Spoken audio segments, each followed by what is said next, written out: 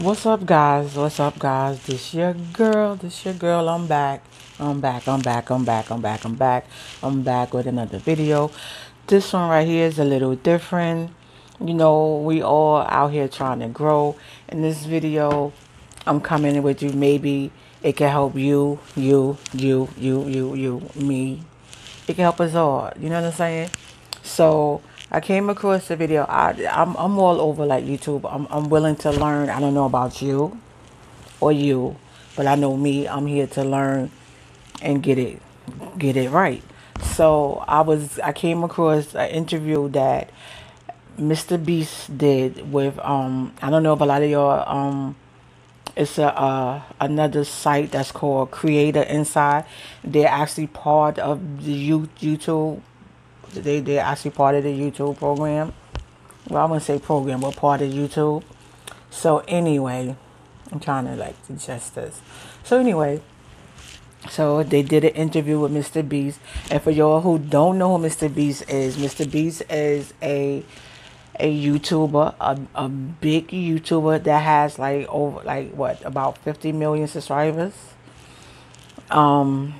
He's not the biggest one, but he's like in that top 10, top 5, basically, I would say.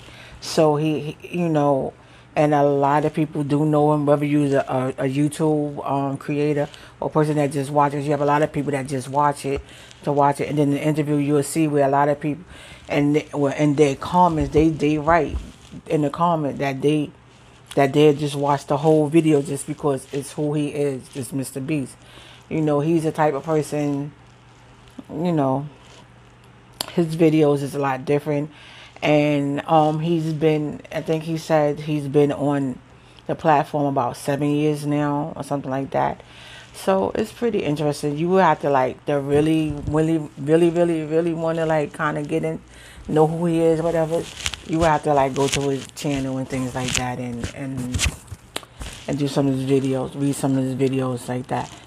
But like I said, so that's what this video is about. So I want us to learn a little something from it. Hopefully we can all walk away with a little bit of information, because he are telling us certain things, and I feel like maybe we can walk away with a little bit of knowledge that can help us, help our channel grow, because he do go into not too deep details, but he go into details and telling people like some of the things that we should be doing and what we should be concentrating on. And we be concentrating on the wrong things and not the right things. So guys, let's just take a little listen to what he's saying, and then we'll just come back. Welcome back to Creator Insider. I think you were going to lead off the video, but I don't care. So, yeah, Watch to the end. I'm going to teach you how to pull lots of views. You're the professional here, so no problem there. So this is Mr. Beast, in case you're one of the few people on YouTube who doesn't know Mr. Beast. I hate when people and I'm Todd. I work on the product team for the homepage and recommendations at YouTube, and so I first heard Mr. Beast last year at our North American Creator Summit. Now, I didn't actually meet you at the time, but all the creators were running around there saying, oh my gosh, you gotta talk to Mr. Beast. He's got this binder with all these charts. He's cracked the algorithm. And since I work on the algorithm, I just knew I had to talk to you. So fortunately, we got connected at Vid Summit, and now we're gonna like share your secrets on how to be a successful creator on YouTube. You've had quite the ride. So when did you start uploading to YouTube? Oh, we gotta do the boring stuff first? Yeah. Okay, well, I started in on this channel, or my channel, 2013. I've been doing it since I was 13 years old. And when I first started, I got 100,000 subscribers with an iPhone. And this is an iPhone 5 that recorded in 30 FPS, terrible quality. So as you guys know, like, equipment's never an excuse, because like people were constantly roasting me for the quality when I first blew up. I was like, I don't have money, I don't know what to do. But then I just reinvested every dollar I made, and over like the last 8 years, just slowly grew into whatever I do now. So now that you've been on the platform about 7 years, what would you say to creators that are getting started? I mean, do you think that it's still possible to start a channel on YouTube in 2020 and be successful, or is it... It's funny you saying that to me, because I know you know the answer to it. Yes, it's obviously it is. And the thing is, though, you know, with the videos I was making when I was a smaller creator, I genuinely felt like, you know, the algorithm hates me or this is unfair. But I just wasn't making content that deserved to get views. I don't know a nice way to put it. So I'm glad I'm talking about myself, because anyone else I'd feel bad. But the videos sucked. Like, I mean, you just look at the retention graphs. People would click off at the beginning. People didn't know sometimes what they're clicking on. And, like, if I wasn't retaining a viewer, just why would it make sense for you to promote it? Like, why would you promote a 10-minute video that people watch on average a minute and a half? It just doesn't make sense.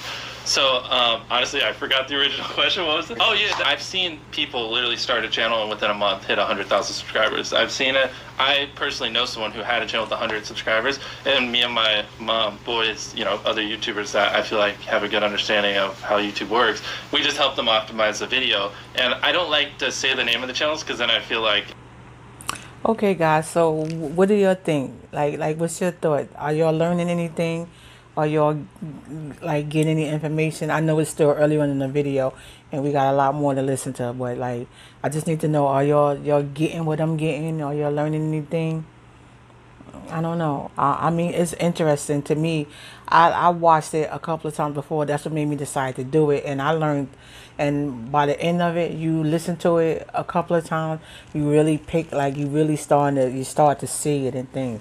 So let me just go and let y'all finish watching this. Go ahead. Identified as opportunities for improvement. A lot of it is just like, you can just tell when a video shouldn't go viral. At the beginning of the video, just tell, like, literally the simplest thing, just tell them why they should watch it. You know, if you're putting 1 million Orbeez in a pool, don't start the video with you shopping for, you know, your mom's birthday present. At the beginning of the video, just say, we're going to put 1 million Orbeez in this pool. And then that right there should, you know, be at least slightly sufficient to help people know what to expect, maybe do a little preview at the front. Exactly. Yeah. So for most people, it's just that. They're just not hooking viewers, and their video ideas just aren't that entertaining. Is there anything that you've seen in common to the creators that you've seen to be successful?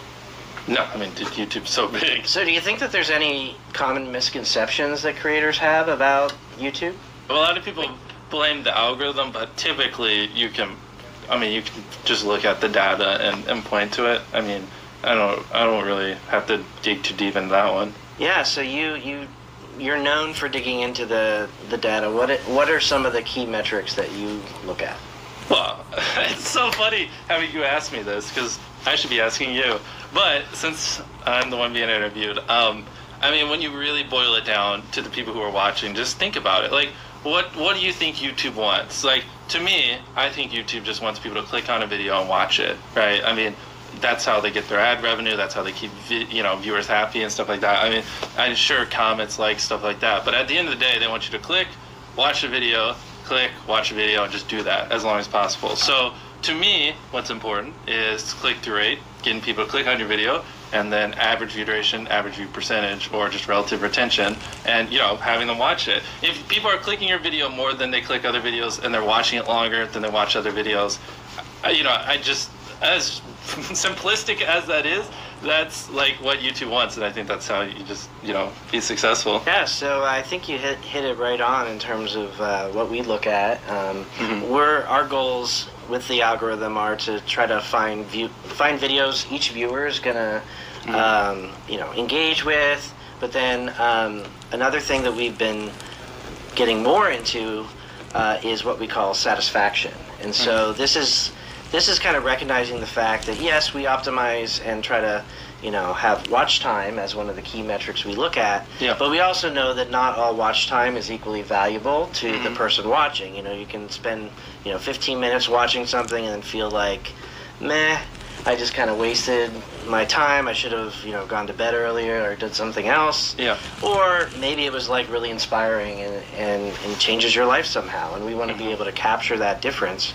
And so the way we do that is with surveys. So I knew you were about to say that. Yep. Yeah. So I would add that to what you're saying beyond like clicking on the video and then watching as much as possible. We also want, you know, if we randomly survey a viewer after they've watched, what would they say? Would they say this is one of the best videos I've ever watched on YouTube, or just kind of average? So I'd encourage creators to think about what's going to be satisfying, not just take the most time. So why don't you tell us a little bit about like your creative process? How does it all start with the Mr. Beast video? Well, obviously everything starts with an idea, and for me, I like to make my videos a little longer, so that's a big part of. All right, guys. So, what do y'all think? I'm like I said, I watched it. I had to like really go back and watch this like twice, like to really get like, so I can really like grab it and let it sink in.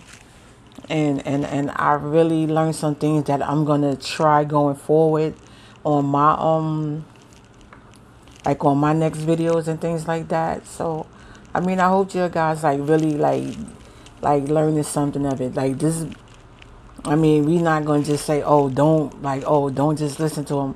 This man is have over 50 million subscribers. So apparently, he know what he talking about. Like it's crazy, like guys, and he said like I don't know if you like he said that he like watching he's not all about into like watching a lot of the big YouTubers. He like watching small channels to see like what we're doing, like how are we creating our videos and the thumbnails. Like you gotta like really listen to what he say, guys. You gotta really listen. And like you said, you know, sometimes he really sit back and think for like over an hour or a day, like not an hour, a day, sometimes 2 days just on the idea of what his video gonna be, guys. I'm not gonna lie to you. I might, oh, you know what, boom, and maybe a couple of hours. Sometimes I think about it and then I debate, like, yeah, it might take a day, then yeah. But for the foremost, guys, for me, myself, I don't really go too into like a day or 2 days really thinking about it and all of that. I'm not even gonna lie to you. I'm gonna keep it 100. Like, yeah, so we gotta, let's just, come on. We're gonna finish listening to him. We're gonna finish listening to him. All right, go ahead, Mr. Beast. Finish, go ahead. School us. Let us know what's going on. I'ma just. Wins 10 grand. Obviously, people are gonna watch to the end because they want to see who won the money.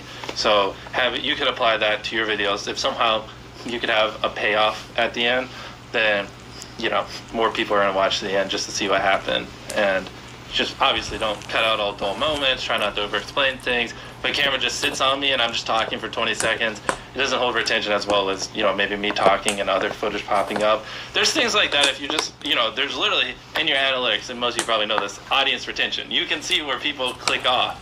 Just literally go through your last 50 videos, write down where everyone clicked off, and then just don't do those things again. How do you keep things fresh and engaging over time? You uploaded, 100 videos last year? Somewhere, probably lower, probably like 70 to 80. But okay. Yeah. Again, I'm not perfect, so I don't do a great job of it, but, I like to end a series or a challenge on a high note. Like, you can just kind of tell when people are getting a little tired of it, or, I just gave away $1 million, so let's take hand off of it. So now if I do last do Blake wins 10 grand, it's just not really the same effect. But I'm still gonna maybe occasionally do it, but it's just like to keep things fresh. Just again, it's hard because so many of them are different. Like if they're a Fortnite creator, I'm not trying to tell them to switch games every month because then that might kill their career. But for me, I just like to, don't milk a series too hard. You know what I mean? Keep it fresh and always try to introduce things here and there. And then if it works well, take it and run with it for a little bit, then introduce something else new. Because if I just did Last Lead videos nonstop for the next 3 years, like no one would watch me. Everyone would be like, we've seen it. You know what I mean? Yeah, and you mentioned to me that you actually spend a lot of your time on brainstorming. Mm-hmm. Yeah, ideas. So is that like a regular thing? Yeah. At the end of the day, like the idea is a big part of the video.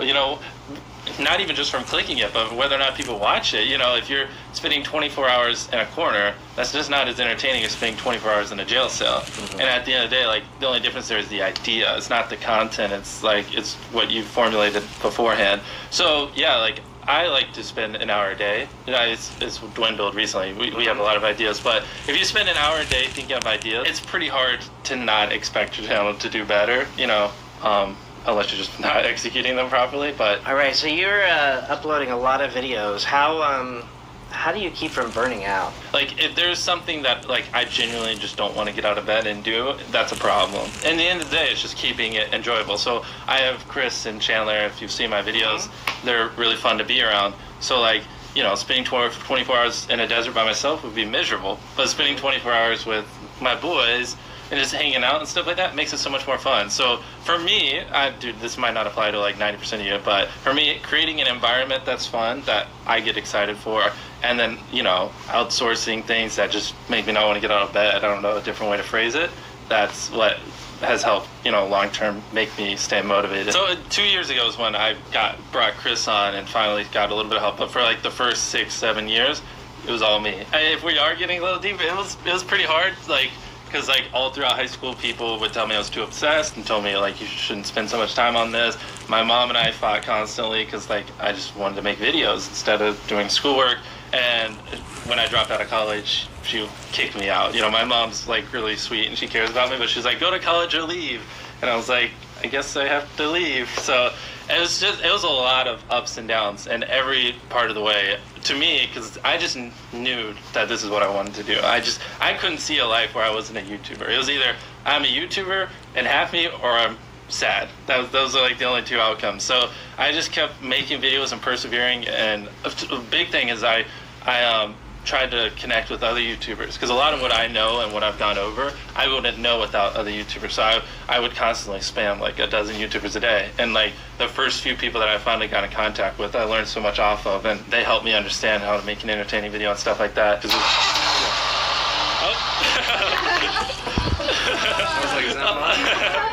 Leave that in.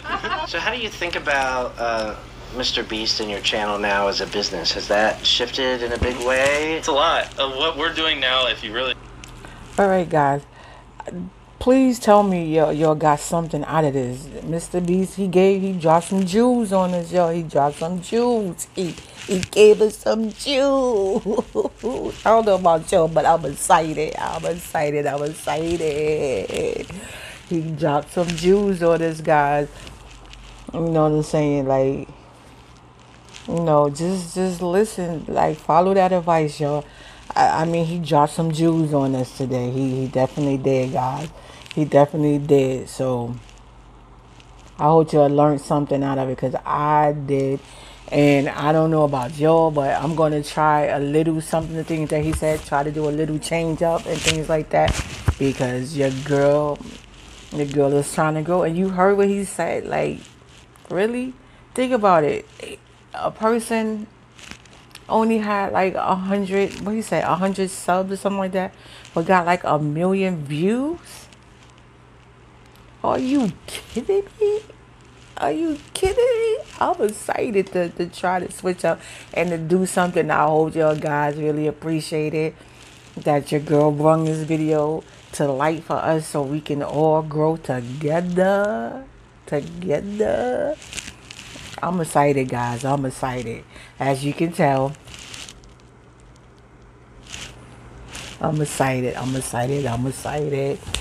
But yeah, I just had to bring this to show y'all, and I really hope y'all enjoyed this, guys. So with further ado, I'm gonna just let it play out. And like I said, guys, let's grow together.